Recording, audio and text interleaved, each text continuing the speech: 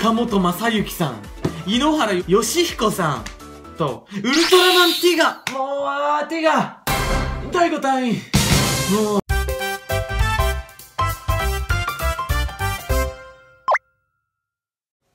どうも、大音智海です。ようこそいらっしゃいました。ともみの部屋、ダウン。はい、ということで、この前の第1回目の動画、改めてご視聴ありがとうございました。もういろんな反応めちゃくちゃ嬉しかったです。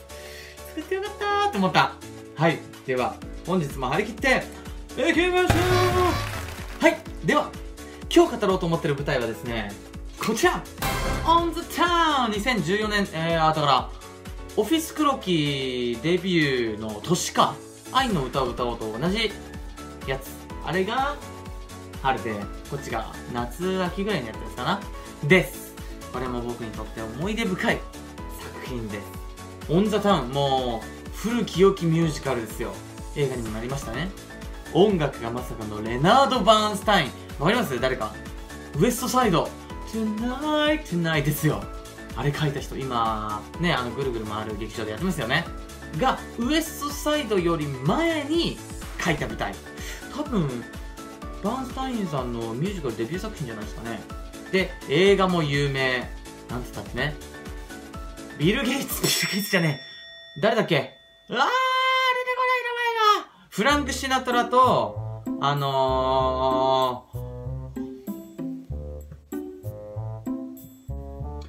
ニューヨーク。振り付けジェローム・ロビンスじゃん。ウエストサイドの人。こういうやつ。こういうやつ。ジーン・ケリーだよ。なんで今名前出てこないのやっば。はい。ということでね、大スターの共演というものでした。そうで、青山劇場だったじゃないですか。で、この時、確か青山劇場と青山円形劇場がもうなくなるっていう、まさにその時で、僕、青山円形には出てたんですけど、ディス・ワンダーランドという作品で、でもどうしてもやっぱり青山劇場に一度立ってみたくて、だからもうこのオーディションが青山劇場に立つなら最後のチャンスだということで、もう受からねば落ちたら死っていうテンションで受けまして、なんとか受かりまして。で、社長から聞いてたんですよ。この、まだ発表されてはいないけど、このスタッフさんの夫人とか青山劇場っていうことを考えると、おそらくトニセンのどなたかが出るぞと。そうなんだ、うわ、楽しみーと思って受かって、ね、制作さんから情報来る。誰出るんだろうと思ったら、全員じゃん！トニセン誰かっていうか全員じゃんっていう、坂本昌之さん、井ノ原快彦さんと、ウルトラマンティガ、もうティガ第5隊員、もう第5隊員ですよ。僕の青春、小学校 1,2 年生ぐらいかな。もうね、ずっと見てたウルトラマンティガ、もうティガに会えるってなってた。見てましたティガね。もう歌Take me higher 抱きしめた今ですよ。第5隊に会えるってなってましたね。ティガクソかっこいいじゃないですかね。青と赤でピンチが来たら、今ピンチだ誰かピンチが来たらね、赤になったり青になったり、それで必殺技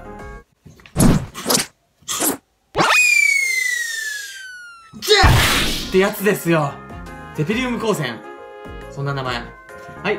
ということで、稽古場はもうね、いや、もちろん坂本さんと猪木さんに会えたのもとても嬉しかったですけれども、もう、それよりも、稽古場にね、もういらっしゃるじゃないですか。もうそんなハイテンションになるわけにはいきませんから。自分を抑えて、中田さんいらっしゃる。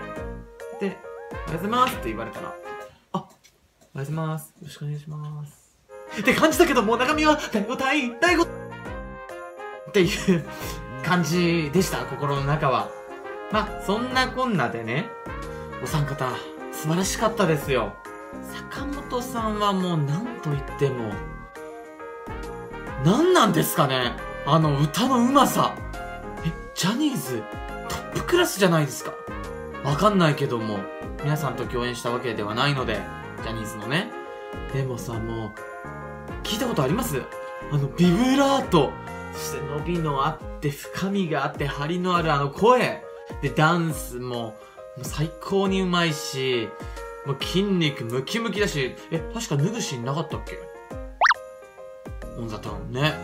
で、いのっちさんはもう、すごかった。何がすごいって、ねえ、あの時、まさに朝一、やられてたじゃないですか。で、稽古場とか本番も朝一やりながら、もちろんやられてるんですよ。で、ミュージカルって、2公演あるじゃないですか。昼公演、夜公演。で、あれってぶっちゃけすげえ疲れるんですよ。この前のイノさんも大変だった。いや、面白かったけどね。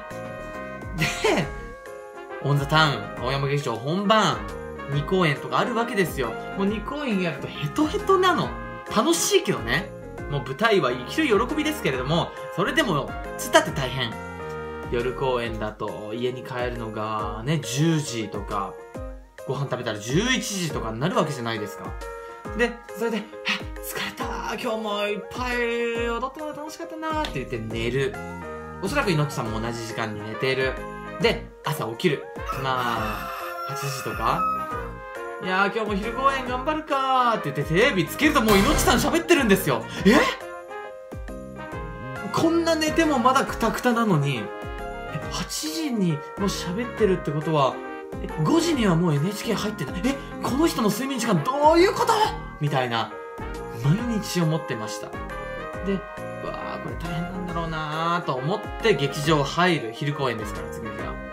と思ったらもうすでにいのっちさんいらっしゃって、で、しかもすごい顔元気。で、笑顔。うわ、すっげえ、これがスターか。と思って、もう、いのっちさんが疲れたって言ったこと聞いたことなかった。あくびしたことも、あくびしたとこも見たことない。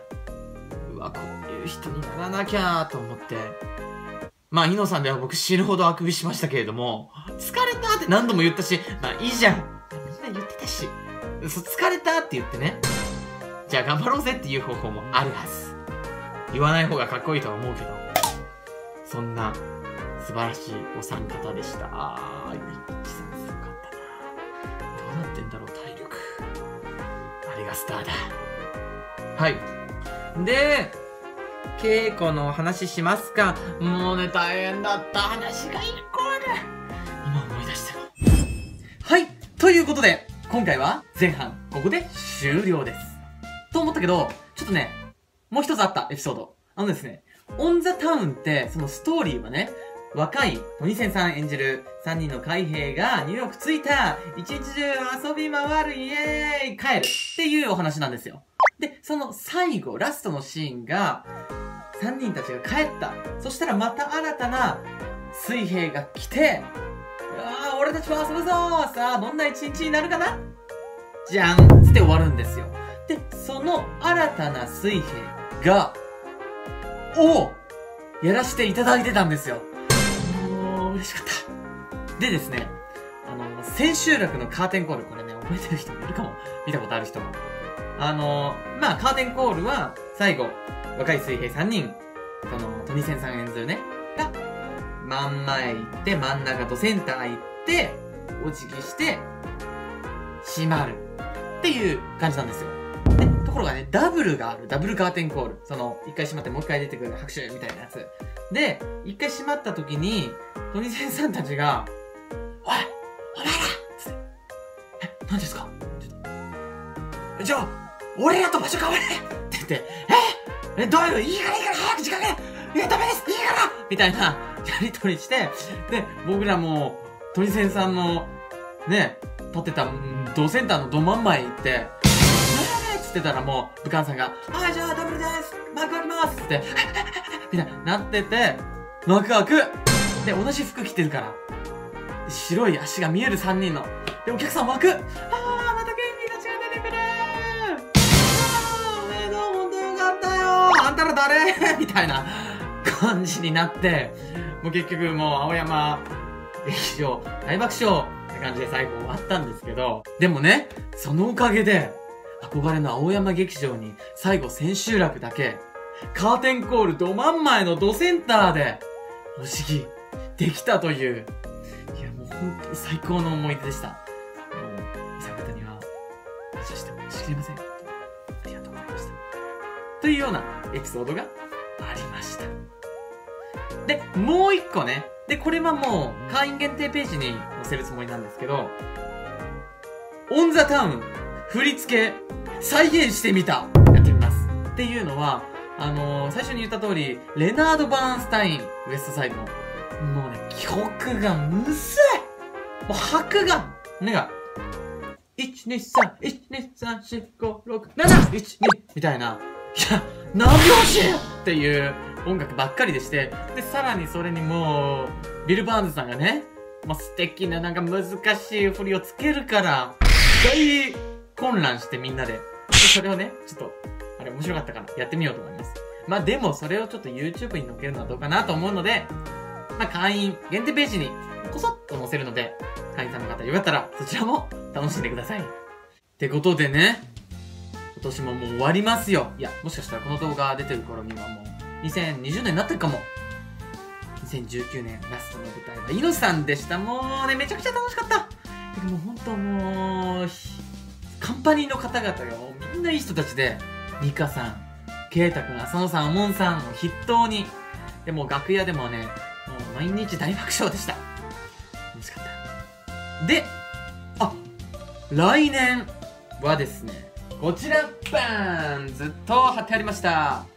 地球ゴージャス25周年祝祭公演、星の大地に降る涙、主演、新田真剣佑と、ね、ゼロトピアに引き続き、また、五郎さんと、寺脇さんとご一緒できるのがもう本当に光栄です。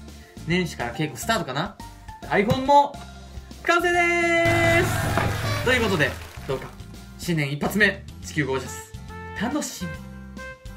よかったらコメント、高評価、チャンネル登録どうぞよろしくお願いします。ですね、もっくんがツイートしてくれたように、もうこれはね、もう一人でちまちま夜な夜な編集してるわけですよ。だからもう前回の反応たくさんありがとうございます。あれもう自分でも予想以上に嬉しかった。もう自分で作ったやつをなんか反応してもらえるってこんなに嬉しいんだと思った。もうありがとうございました。今回もよかったらよろしくお願いします。あとコメントお返事します。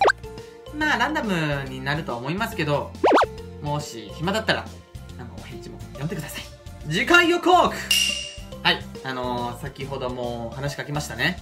もうね、ビル・バーンズさんの、いや大好きだよビル・バーンズさん。でもね、もうとんでもないもう無茶ぶりがあったんですよ。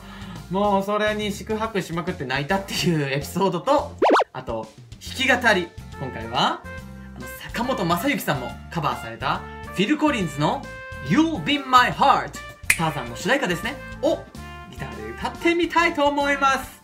どうぞお楽しみに。それでは2019年どうもありがとうございました。そして2020年もよろしくお願いします。